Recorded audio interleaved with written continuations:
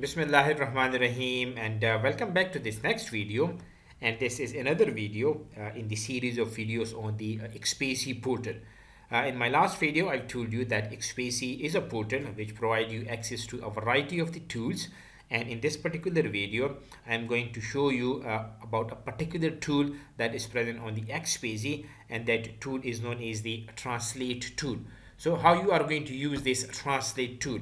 So the first thing we do is we go to the home page of the Expasy, which is actually under the which is run by the Swiss Institute of the Bioinformatics. You can directly go to this into this Translate tool, but let me show you how you can visualize the other tools that are available at the home page of the Expasy. So when you click on this Expasy, you can see over here, you can see a lot of tools that are available for different functions, and you can see below each you can see tool the function of that particular tool that is mentioned, that what you can do with that particular tool. For example, if this is a Swiss model, so it is going to help you in the protein structural homology modeling. So as we are interested in the Translate tool, what you can simply do is you can find the Translate tool on the page of the Expasy. You click on this particular Translate tool and you click on this browse the resource website. So when you click on that, it is going to lead you to this particular page, and what you do is that in this particular box you have to paste your DNA or your RNA sequence. They already got a sequence, a FASTA sequence for the E. coli universal stress protein. So I'm going to copy this particular DNA sequence. This is the sequence of the DNA or the gene for the universal stress protein. By the way, how you can retrieve this particular FASTA sequence, I have a video on this particular topic, and I'll share the link in the description. But for this particular video, you have to just copy this FASTA sequence, and you have to paste this in this particular box.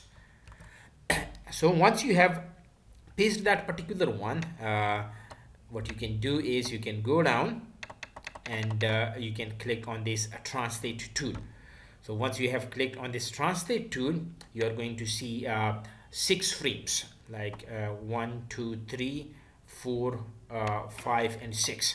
So from 5 prime to 3 prime, you are going to see 3 frames.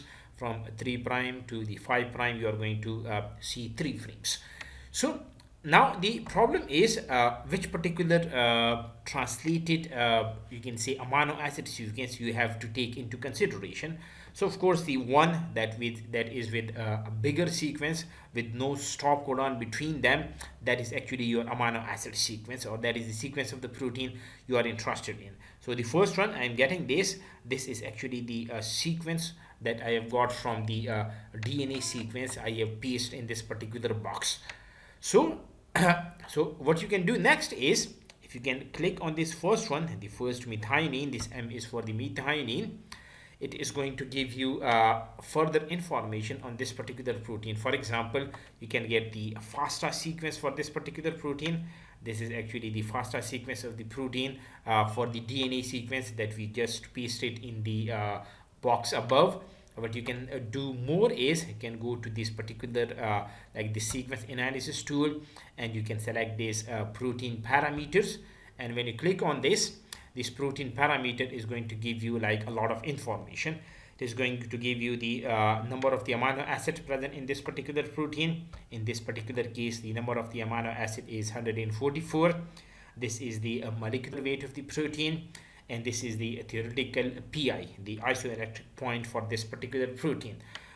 Similarly, you can get the concentration of different proteins, the different amino acids that are present in this particular protein. For example, the alanine, their number is 9, and this is making about 6.2% of the whole protein that we just got from the DNA sequence. Secondly, it can also give you the formula for this particular protein. It can give you the total number of the atoms present in this particular protein, and it can also give you the extension coefficients in the units of the you can say per mole per centimeter. So this is how you are going to use the Translate tool, and you can say translate your desired RNA or the DNA sequence into the protein of interest. So if you like this video, please subscribe to my channel, hit the like button and share it with your friends.